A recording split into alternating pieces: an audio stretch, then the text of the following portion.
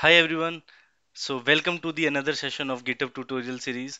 Today we are going to learn how to create a branch with the help of Eclipse. So for that we have to have a project. So we have already created a project. So we have to right click on this project. So you can see this teams option in the drop down. So click on this teams, then you can get a new pop-up, and after that there is a button switch to. So after that just click on the switch to and click on this new branch. So a pop-up will come. Name your branch.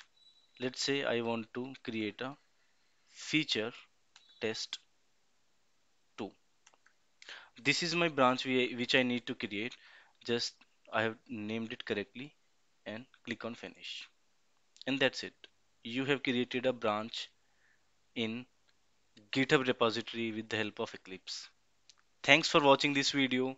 Stay tuned to get more updates.